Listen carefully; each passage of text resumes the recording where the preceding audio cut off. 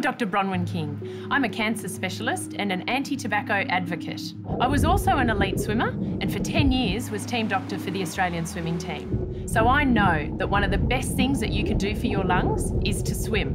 And one of the worst, as you probably can guess, is to smoke.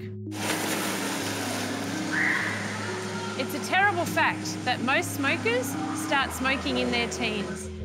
So our swimmers are wearing drag chutes. This gives them an idea of how it might feel to have smoker's lungs.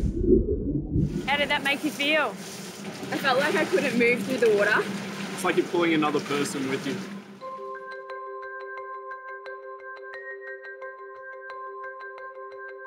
I'm here at the hospital where I work as an oncologist. Today, I'm seeing my patient, Wendy. I'm sure when people start smoking, they never imagine they might end up here.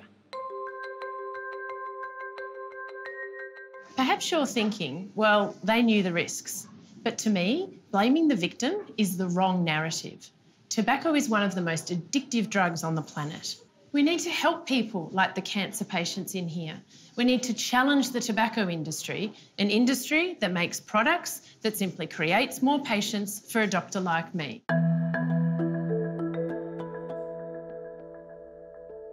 You might detest smoking, but right now, you could be supporting the tobacco industry.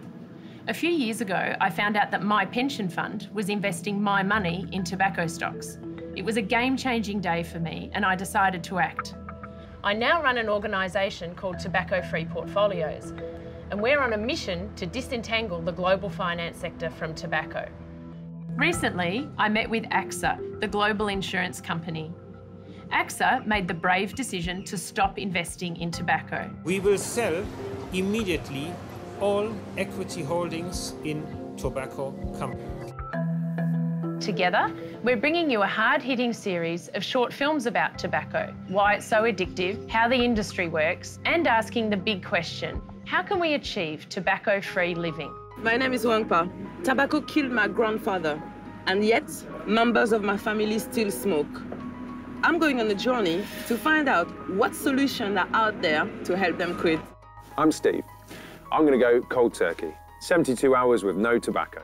See how I get on in my film about addiction. My name is Cynthia. My dad is a smoker, and I worry about his health and what smoking might do to him. In my film, I'm going to share some insights into how the tobacco industry operates today. Good luck, everyone. Tobacco is a problem for all of us, and we all need to demand the right to tobacco-free air. Together, I believe we can bring an end to the global tobacco epidemic and find the confidence in ourselves to strive for tobacco-free living.